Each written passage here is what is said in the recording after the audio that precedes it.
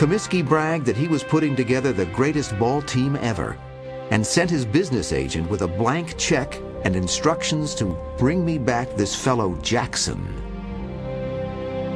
Greatest of them all was Shoeless Joe Jackson, who was known to be one of the greatest, most natural hitters and baseball players of all time.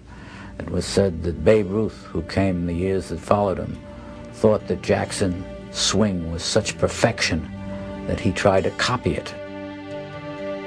Joseph Jefferson Jackson, who would ultimately fall prey to the sins of the big city, was an illiterate mill hand playing on a factory team in South Carolina.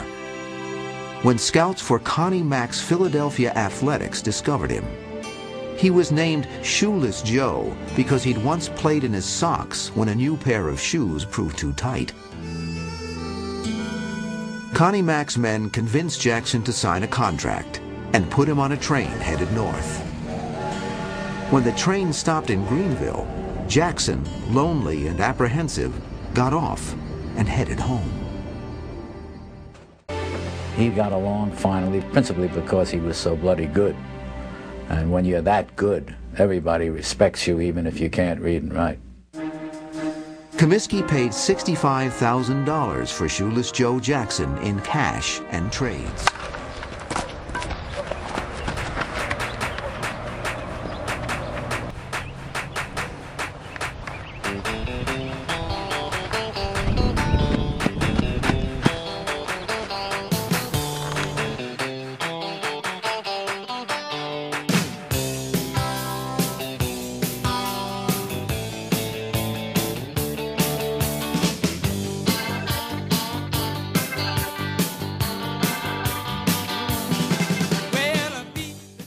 Oh, hey, Joe. What's up with your feet, bro? It's these new shoes. I've always been an Adidas guy myself.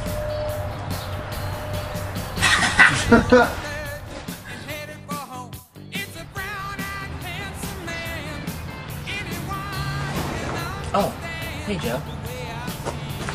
How you feeling today, young whippersnapper? Pretty good. Pretty good. Don't believe it.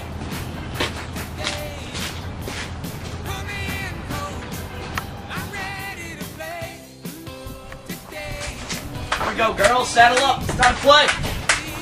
Wait, aren't those Joe's shoes? Dun dun dun. Well, I spent some time in the Mudville night, watching it from the bench. You know, I took some lumps when the mighty case struck out. So say, hey, Willie, tell the cow, and Joe DiMaggio, don't say it ain't so. You know the time is now. Oh, put me in. What the heck is he doing? He ain't got any shoes on. What the heck is he doing? He ain't got any shoes on. USA! USA!